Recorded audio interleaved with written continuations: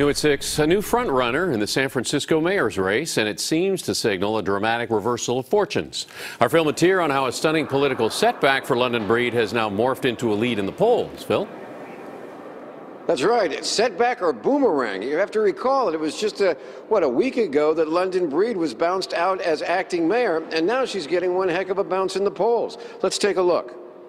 In San Francisco, politics is a contact sport. Hi, everybody. Hello.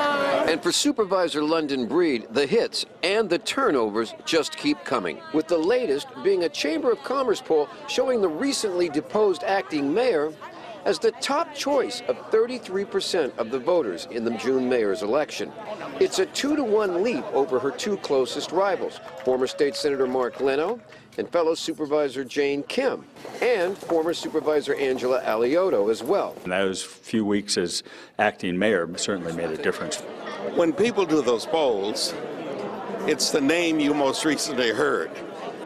Therefore, London Breed would be the name you most recently heard. My name is London Breed. I'm the acting mayor for the city and county of San Francisco. And in the weeks following the death of Mayor Ed Lee, the little-known Breed was in the news every day.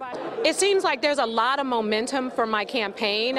People are just calling us, stopping by the office. Indeed, the fear of Breed getting just such an edge with the public was one of the reasons her opponents on the Board of Supervisors voted to remove her as acting mayor and replace her with Mark Farrell, who is not running. The powers of the mayor's office are extraordinary. Now we're going to have a free and fair election. Rival candidate Angela Alioto, who backed Breed's ouster, isn't buying the rocket rise. I mean, for all of a sudden for her to skip almost 20 points, I just simply don't believe it. It is way too early for any poll to mean anything.